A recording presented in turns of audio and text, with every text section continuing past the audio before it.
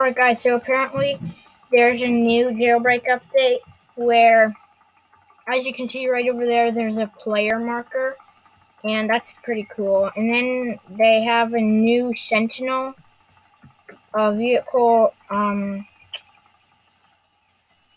new police HQ,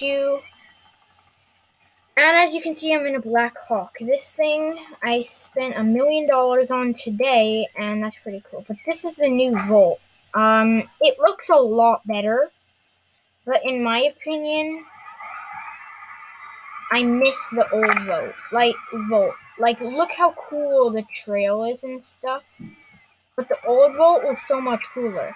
Oh, and I forgot to mention, maybe the best thing in the whole entire thing update they added, you can crash through trees, lampposts, and anything else that stands in your way. Bro, this is like an insane feature to be able to do. But as you can see, this Volt is a little harder to control. I mean, look, you can literally hit anything. Let me change vehicles. How about this Sharon should work. So yeah, you can crash into anything. It's super fun to do. I personally think it's one of the best updates yet.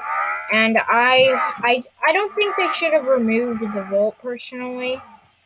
But they did what they had to do, so I guess it's okay. I know the Volt was really buggy, so they did that for that reason, but I kind of miss it. And this is the new police HQ. It's pretty epic. It's pretty epic.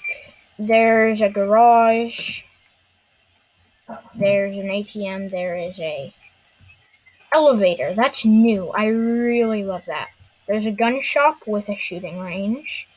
Then the elevator goes over here. You can equip stuff. You can come out here, and there's the heli, and then there's the $109,000 heli. A little bird if you want it. I think it's a really nice spawn point, in my opinion. So, yeah, this is pretty cool. I do think the police are getting a lot of buffs, though. They also just got the Sentinel car. That thing's pretty epic. But since I just bought Black Hawk, I can't afford that. But tell me what you guys think about this update in the comments. I personally think it's cool. I'm excited for the new season update. I think they added 15 new contracts too. And the Volt, I mean, they could have changed it. They could have, I like the old Volt more.